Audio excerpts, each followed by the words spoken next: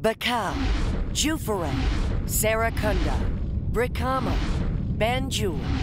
These are some of the places that you'll find in the Gambia, West Africa. It's the land of smiling faces, and it's one of the greatest nations. It's the Gambia, West Africa. All the things you see there makes you want to be there in the Gambia. In the Gambia. Well, talking about the Gambia. Put your hands up in the Gambia. The smiling coast of Africa. Wow. President Yahya Jammeh, the man that say gets things done in the Gambia. West Africa. The land. One of the best tourist destinations anywhere on the planet is the Gambia. It's called the Smiling Coast of Africa, and it's one of the most beautiful jewels in the whole continent of Africa. It is referred to as the Smiling Coast because of its geometric shape. For when you look at the Gambia on the map, it appears as a smile looking right back at you. The nature, the culture, and the people all make for a wonderful Gambian experience, one you'll never forget long after you've left its peaceful shores.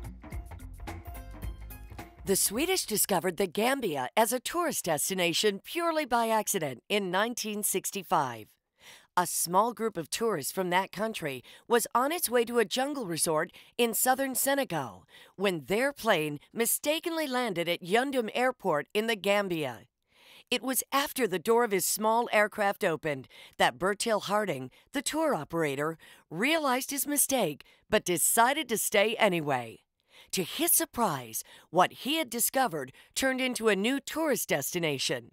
For the next 20 years, the Gambia became the most popular destination for Scandinavians, and his travel company, Vingresser, brought hundreds of thousands of tourists from there to this gem. Today, a main road leading to the Gambia's tourism development area is named after him. Despite its little size on the map, the Gambia is a country with big things, and culture is the foremost thing that binds Gambians together as one strong community. Each ethnic group found in the Gambia can also be identified by its culture. An example of these rich cultures are the griots, or Jelis, who are professional historians, praise singers, and musical entertainers, and are among the Mandinkas and Manding people. Major ethnic groups include the Fula, Jola, Mandinka, Sarahule, and Wolof. There is no part of the Gambia that is inhabited by one single ethnic group.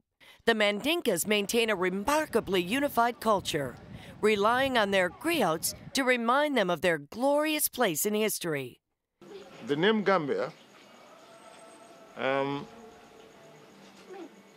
so many versions. The first name was Gamra, and then, according to history, as time goes on, because so many Europeans visited the Gambia, first the Phoenicians, the Carthaginians, the Portuguese, and the British. They were the last European to visit the Gambia. They colonized the Gambia. They inherited Gambia from the Portuguese. There are still certain buildings in the Gambia, especially Banjul, that were built by the Portuguese. For instance, the Secretariat, the Quadrangle, is not far from State House, where the president is. The first name was Gamra, then Gambia. The first capital was Fort James Island. It's not far from Albreda. It used to be the first capital. At that time, there was nothing in Banjul, the present capital. Banjul, before independence, it was Bathurst. It was named after Lord Bathurst. Each ethnic group speaks its own language, but English is commonly spoken, as well as being the official language. It is also common for someone to speak between 2 to 4 of the local language. The most striking feature of the Gambia national culture is its ethnic diversity, with all of the ethnic groups making significant contributions to the country's social and economic history. This is what Gambians call the Gambian identity, bringing a common understanding and purpose and taking precedence over ethnic allegiances. The Gambian people and the River Gambia. Named after the River Gambia, which flows through its length from east to west for 300 miles. The Gambia is Africa's smallest country. It has a population of about 1.5 million people within a narrow belt extending from both sides of the River Gambia. The population is predominantly Muslim, with Christians of different denominations, including Anglicans, Methodists, and Roman Catholics. Friday is one of the holiest days on the Muslim calendar, and Muslims can be seen gathered in rows facing the east to observe the Friday noon prayers. There is, however, no fanaticism, and great understanding prevails between the religious and the ethnic groups, which is one of the reasons why the Gambia is one of the greatest places to live, with people from various faiths living together in harmony and celebrating each other's religious holidays. The Gambia meshes deeply with natural African customs, cultural motifs, and traditions. Known for its hospitality and being one of the most stable countries in Africa, the Gambia is home for a large immigrant community and refugees, mainly from various West African countries, India and Lebanon. In the past, the river's fame lay in the fact that, for sailing vessels, it was navigable at least as far as the country's eastern boundary. It is one of the finest waterways in West Africa. More recently, it has become the target for government development plans, including an extension to the port of Banjul, fisheries development, hydrological surveys, and a rice development project. In addition to ferries, ships, and cutters loaded with groundnuts, the country's main export crop can be seen plying up and down the river, and dugout canoes used by fishermen are also a common sight. Their existence, however, does not diminish the scene of tranquil beauty of the great river flowing majestically westward into the Atlantic Ocean. Favorite tourist destinations in the Gambia. Though the country is one of the smallest countries in Africa, it has a lot to offer and many interesting places to visit. Banjul, the capital city of the Gambia, is an island on the tip of a peninsula at the mouth of the River Gambia. The center of town is the July 22nd Square, formerly McCarthy Square, a public park, with Albert Market to the east and the deep water port with its wharves and jetties to the south. The nearby towns of Bakau, Fajara, and Serekunda are rapidly expanding. Only a few hotels are located in Banjul. The majority of hotels are located in Bakau and Fajara, alongside the Atlantic Ocean, with the world's most beautiful sandy beaches. Visitors won't want to miss Albert Market with its colors, music, fabrics, and crafts. Popular souvenirs include batik, gold and silver filigree jewelry, wood carvings, and leather goods. Tailors can quickly make clothes to order on the spot at bargain prices. The National Museum of Gambia on Independence Drive houses wooden carvings, old maps, and photos of the country. Arch 22, the city gate commemorating the Second Republic of the Gambia, has a museum, cafe, and great views of the area from the top. Day cruises through the mangrove creeks around Banjul are a popular excursion, with birds and monkeys spotted regularly along the tour. Yeah, we are happy to see this. We want everybody to know Gambia, and it's a peaceful country. Gambia is a very nice country, and the people are lovely. They need everybody to come over. Everybody is quite welcome to Gambia. Hence you come, you will also be like us, because we show you how we live. We show you the tradition, the moral, and the culture. You know. So we welcome everybody. All nationalities are welcome, especially the American people. Escaping the city, visitors to the Gambia will discover the nearby Abuko Nature Reserve, only 20 miles from the city center on the way to the Banjul International Airport. The reserve was established in 1977 to help protect and preserve the Gambia's flora and fauna for future generations. The reserve features diverse vegetation, over 200 species of birds, monkeys, hyenas, antelope, hippos, and crocodiles. Safaris can be arranged easily according to visitors' interests. Jufure, James Island, and Tendaba Camp. Situated in the center of the River Gambia, opposite the fishing village of Albreda, James Island was the site of a fortress which was originally built by the Courlanders, otherwise known as the Baltic Germans, in 1651. During the course of history, it changed hands several times between various European powers seeking control of trade on the River Gambia, but it ended up with the British. The island is a World Heritage Site, but the first application to UNESCO failed because they thought it has the same function as Gore, which is a place where slaves are kept and then exported. Now they found out that this one is unique in that it is used to be a slave, a fort for bringing in slaves, and now it has been converted to something like a police station to keep the slave boats from coming into the River Gambia. During the slave trade, it served as an important transit point from where slaves were shipped across the Atlantic to either the Americas or Europe. The ruins of the fort still stand on the tiny island, which is visited annually by thousands of tourists.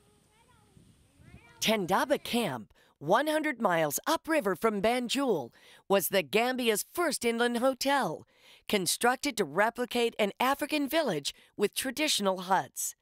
The camp is a good starting point for day trips by boat, for bird watching, or to visit the West Kiang National Park, which was established in 1987 with over 300 species of birds, as well as the West African manatee, sinatunga, and antelopes. The setting for Alex Haley's novel Roots, Jufure is a traditional village, an easy trip from Banjul, and now a part of the Roots Homecoming Festival, a biannual celebration of African heritage.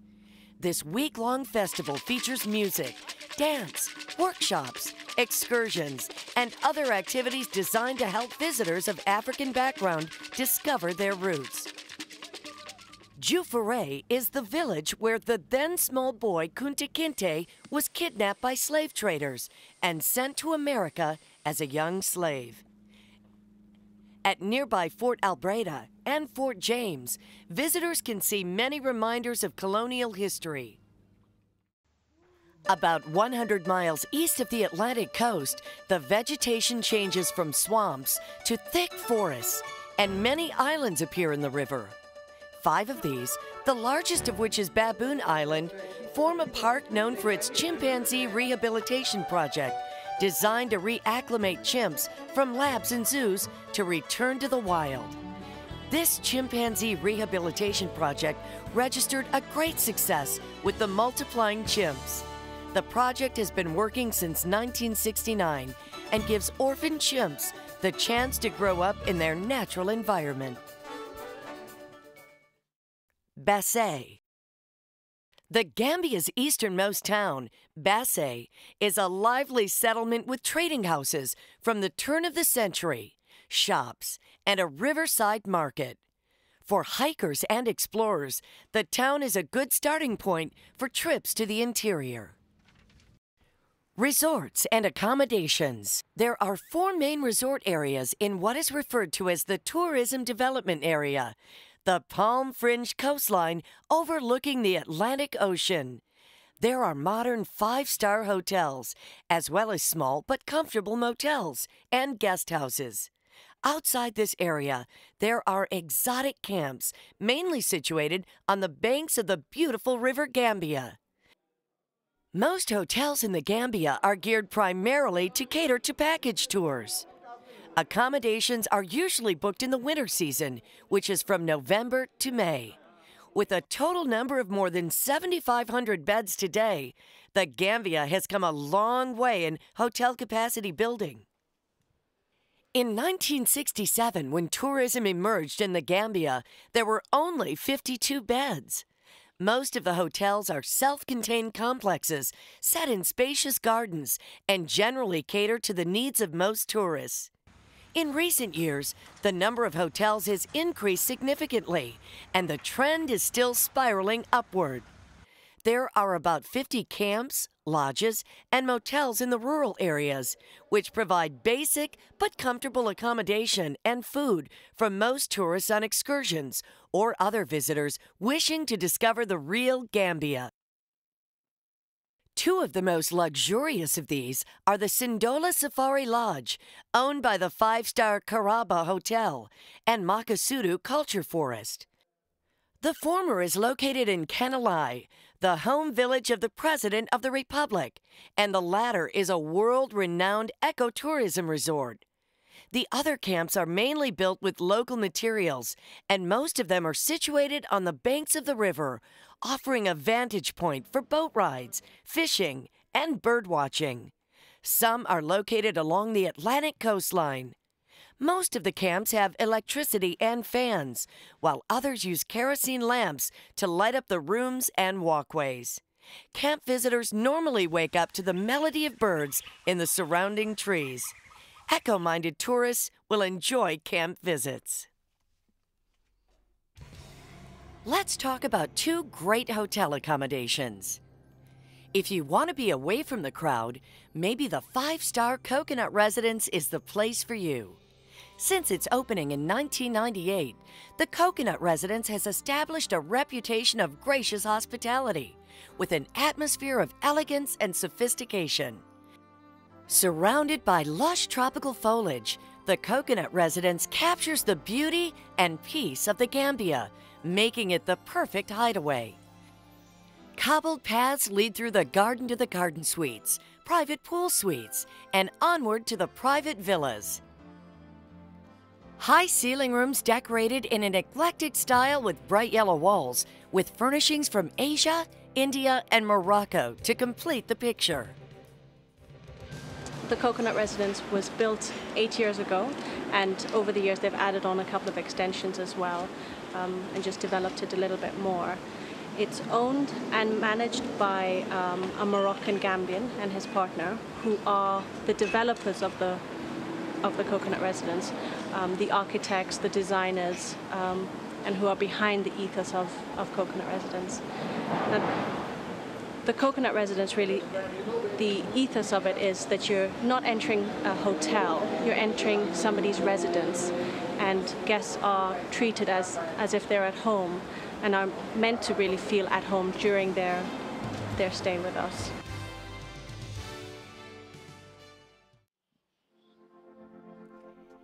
The Ocean Bay Hotel and Resort is located in the very heart of Cape Point, a suburb just outside of Banjul, in Gambia's finest beach district.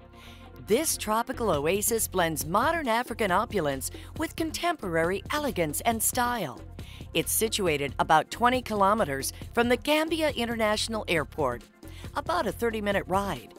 It has a breathtaking view of the Atlantic Ocean and the Gambia River. With swaying palms and lovely sunsets, the resort reflects Africa in its truest sense, a true vision of loveliness.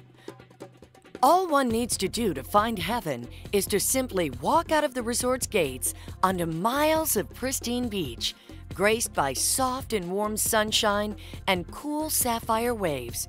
It's an experience never to be forgotten. There's always fun times in the Gambia.